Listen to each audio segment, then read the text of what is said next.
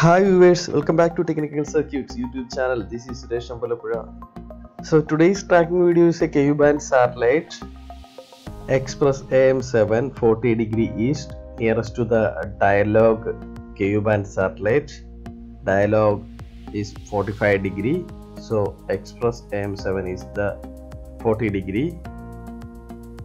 So before start the tracking, I just show my Ku-band 75 centimeter dish and also shows my 10 feet dish, which is focused to 66 degree east, and a 6 feet dish focused to Intelsat 20 68 degree east. So now showing the LNB skew of the Express Am7 40 degree east and dish picture.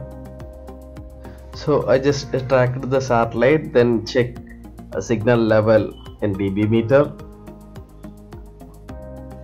Only one transponder available in this satellite, and in this transponder have only one test channel. 48-54% signal received in SF720 satellite dB meter, solid satellite dB meter. So I just show the dish picture in different angle. So there is no information available in Linksat website, so you can just note the transponder details from this video, then track the satellite.